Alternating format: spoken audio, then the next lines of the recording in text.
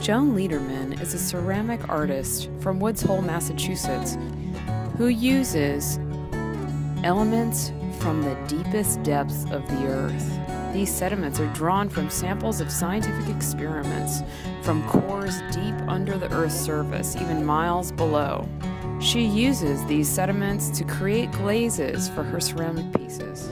I'm Sabrina McCormick, and this is Down to Earth, and we're here with Joan Lederman, who is a ceramic artist who uses some of the most unusual and interesting materials, and we're going to talk about that today. How did you start this process? How did you get involved with this unique approach? The work with using marine sediments as glazes didn't happen because I had it all as I'm going to go do that.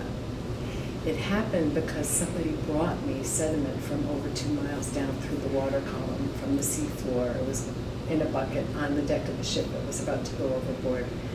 And he said it was really malleable. You looked like you could make a pot out of it. It wasn't soupy. So he brought it to me, and then I was, it melts into a glaze.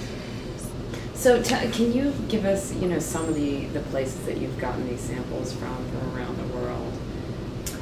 Yeah, you can see it better on a map, but the Black Sea, the Mediterranean, off the coast of Israel, where the Phoenician wreck mud came from, exit of the Rhone River, Red Sea, Dead Sea, Indian Ocean, Indonesian seaways, South China Sea, near New Zealand, around the equator in multiple places, more coming from Antarctica, the Bering Sea, the Chukchi Sea, Monterey Bay, and up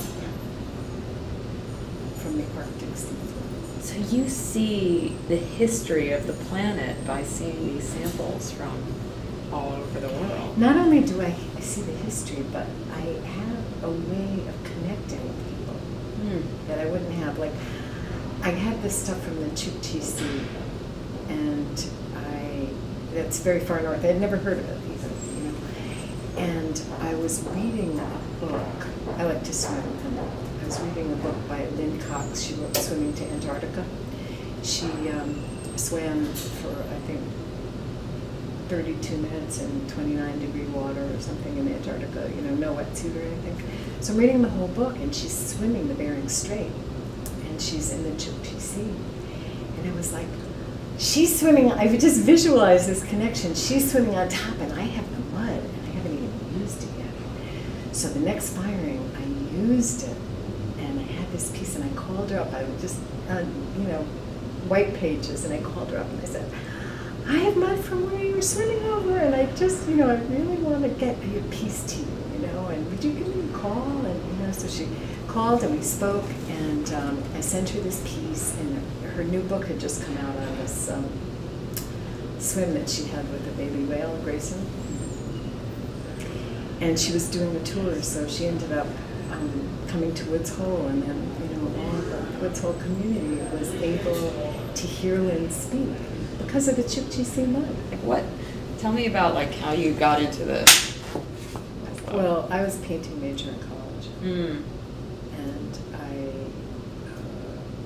graduated and taught in a private school. I really wasn't trained as an educator.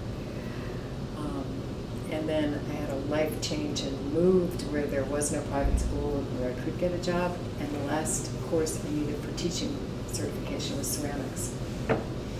And it was, my first year of no school and no job in the beautiful state of Vermont, and I felt like I was just really apprenticing with the earth.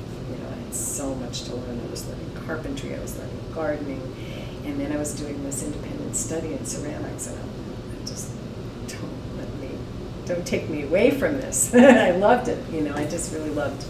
It was like a habit that I was supporting, an expensive habit that I was supporting, but I couldn't give it up. And so when the sea mud came, it became, everything came together, everything that I cared about came. Wow, it's almost like just luck. No, it's just one of those things. There's a beautiful poem by Alice Walker. I can't recite it for you, but it's about mud and gold. If only we could love what is plentiful as much as we can love what is scarce. That's beautiful. It's a good poem.